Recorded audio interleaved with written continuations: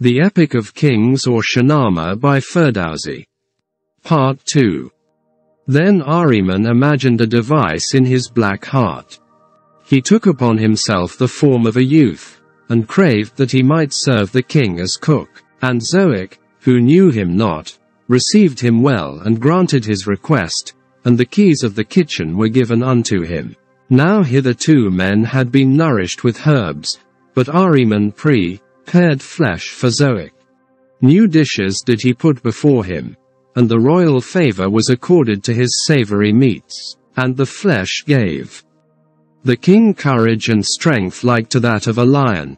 And he commanded that his cook should be brought before him and ask a boon at his hands. And the cook said, If the king take pleasure in his servant, grant that he may kiss his shoulders. Now Zoic, who feared no evil, granted the request, and Ahriman kissed him on his shoulders. And when he had done so, the ground opened beneath his feet and covered the cook, so that all men present were amazed thereat. But from his kiss sprang hissing serpents, venomous and black. And the king was afraid, and desired that they should be cut off from the root. But as often as the snakes were cut down did they grow again. And in vain the wise men and physicians cast about for a remedy. Then Ahriman came once again disguised as a learned man, and was led before Zoic, and he spake, saying, This ill cannot be healed, neither can the serpents be uprooted. Prepare food for them, therefore, that they may be fed, and give unto them for nourishment the brains of men, for perchance this may destroy them. But in his secret heart Ahriman desired that the world might thus be made desolate, and daily were the serpents fed, and the fear of the king was great in the land. The world withered in his thrall, the customs of good men were forgotten, and the desires of the wicked were accomplished. Now it was spread abroad in Iran that in the land of Thasus there reigned a man who was mighty and terrible to his foes. Then the kings and nobles who had withdrawn from Jemshid because he had rebelled against God, turned to Zoic and besought him that he would be their ruler, and they proclaimed him Shah. And the armies of Arabia and Persia marched against Jemshid, and he fled before their face. For the space of twice 50 years no man knew whither he was gone, for he hid from the wrath of the serpent king. But in the fullness of time he could no longer escape the fury of Zoic, whose servants found him as he wandered on the seashore of Cathay, and they sawed him in twain, and sent tidings thereof to their lord. And thus perished the throne and power of Jemshid like unto the grass that withereth, because that he was grown proud, and would have lifted himself above his maker. So the beloved of Ahriman, Zoic the serpent, sat upon the throne of Iran, the kingdom of light, and he continued to pile evil upon evil till the measure thereof was full to overflowing, and all the land cried out against him. But Zoic and his counselors, the Deves, shut ear unto this cry, and the Shah reigned thus for the space of 1,000 years, and vice stalked in daylight, but virtue was hidden, and despair filled all hearts, for it was as though mankind must perish to still the appetite of those snakes sprung from evil, for daily were 2 men slaughtered to satisfy their desire. Neither had Zoic mercy upon any man, and darkness was spread over the land because of his wickedness. But almost saw it and was moved with compassion for his people, and he declared they should no longer suffer for the sin of Jemshid. And he caused a grandson to be born to Jemshid, and his parents called him Feridun. Now it befell that when he was born, Zoic dreamed he beheld a youth slender like to a cypress, and he came towards him bearing a cow-headed mace, and with it he struck Zoic to the ground. Then the tyrant awoke and trembled, and called for his Mabids, that they should interpret to him this dream. And they were troubled, for they foresaw danger, and he menaced them if they foretold him evil. And they were silent for fear 3 days.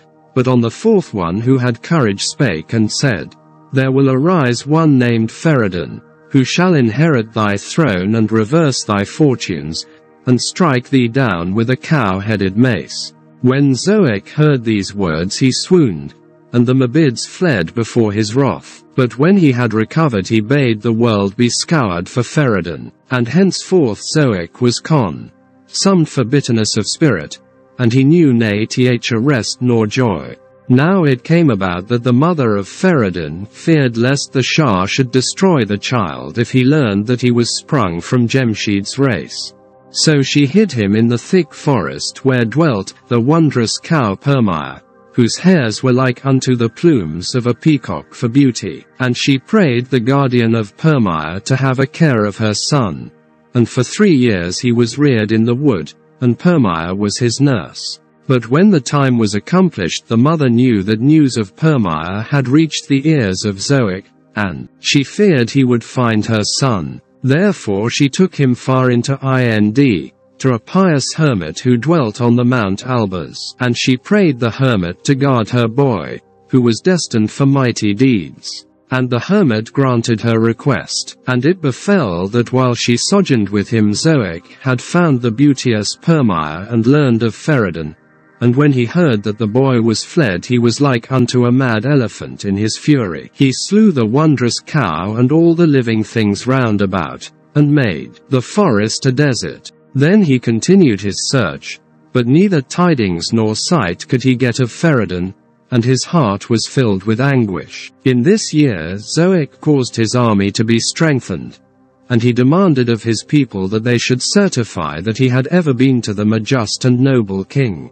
And they obeyed for very fear. But while they sware there arose without the doorway of the Shah the cry of one who demanded justice. And Zoic commanded that he should be brought in, and the man stood before the assembly of the nobles. Then Zoic opened his mouth and said, I charge thee give a name unto him who hath done thee wrong. And the man, when he saw it was the Shah who questioned him, smote his head with his hands. But he answered and said, I am Kawa, a blacksmith and a blameless man, and I sue for justice, and it is against thee, O king, that I cry out. 17 fair sons have I called mine, yet only one remaineth to me, for that his brethren was slain to still the hunger of thy serpents, and now they have taken from me this last child also. I pray thee spare him unto me, nor heap thy cruelties upon the land past bearing.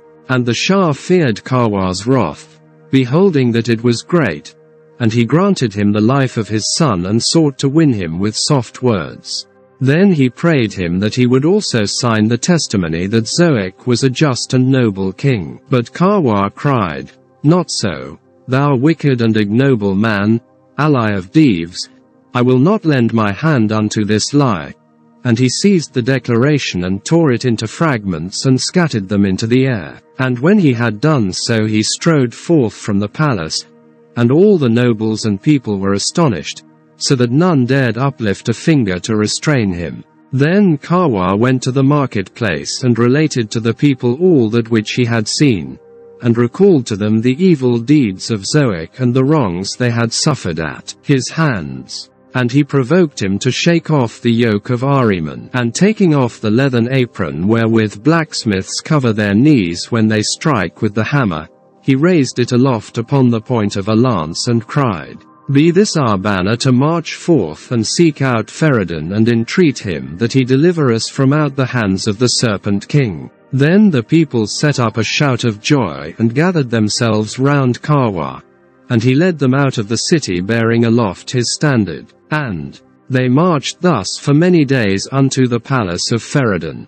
Now these things came about in the land of Iran after twice 8 years were passed over the head of Feridun. And when that time was accomplished, he descended from the Mount Albers and sought out his mother, questioning her of his lineage. And she told him how that he was sprung from the race of Jemshid, and also of Zoic and of his evil deeds. Then said Feridun, I will uproot this monster from the earth, and his palace will I raise to the dust. But his mother spake, and said, Not so, my son, let not thine youthful anger betray thee. For how canst thou stand against all the world? Yet not long did she suffer the hard task to hinder him, For soon a mighty crowd came towards the palace led by one who bare an apron uplifted upon a lance. Then Feridun knew that succor was come unto him, and when he had listened to Kahwa, he came into the presence of his mother with the helmet of kings upon his head, and he said unto her, Mother, I go to the wars, and it remaineth for thee to pray God for my safety.